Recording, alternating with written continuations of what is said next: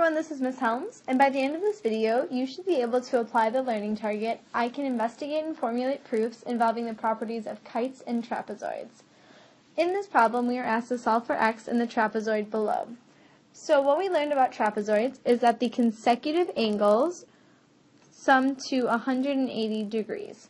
So to solve this problem, we know that 110 plus 8x plus 22 has to be equal to 180 degrees.